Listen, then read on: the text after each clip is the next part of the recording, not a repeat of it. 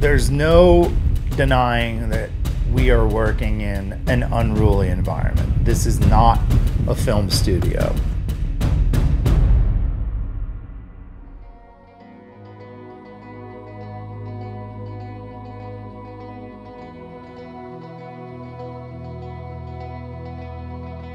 To really see where these guys are and the lines they're riding, we needed to have the aerial angle. That's ultimately why we really brought the GSS into this project and brought that whole aerial component in. And you know, these big, majestic, sweeping shots where we fly in and it looks like a scenic, and you come and you realize there's actually a subject in there. Like those are really, really key. And you know, and they also capture the magnitude of these places that we're at.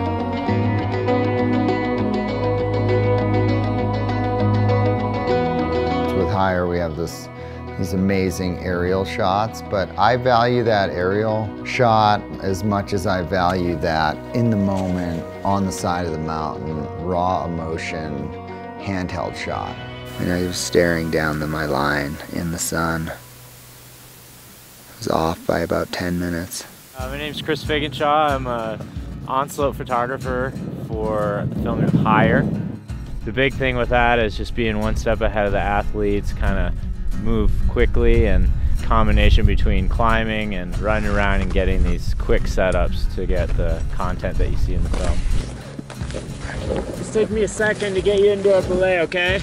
I can't think of another guy in the world that has the skill set of Chris Figenshaw in the sense of his ability to climb these mountains, to assess risk, and then all along the way be pulling out a camera and getting these amazing shots.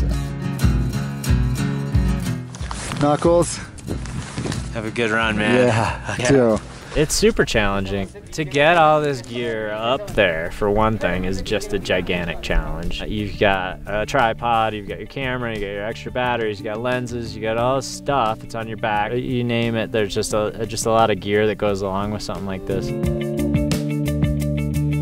Matty Moo's someone I've worked with going on a solid 15 years, but he really came out of the woodwork when I started doing this on-foot missions, and he just brought such positive energy, and he's super fit. His ability to carry heavy packs, plus we have a lot of rough days in the mountains, and he's really a spiritual leader on these trips.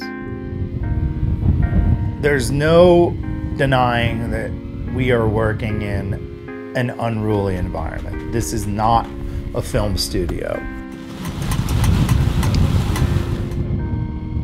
Snowed 2 feet just straight down last night. Collapsed the cook tent, broke every pole on the thing. We're setting up a secondary tent, and then gonna attach the crane to the top and lift it, bringing it up. If we get any wind, there's no way it's gonna stand. Okay, we're all solid. Systems go? Yeah, we're good. All right, 1, 2, 3. Where we were and deeper to where we are today on running our production process is just light years, and we have really evolved it incredibly over the last 5 years.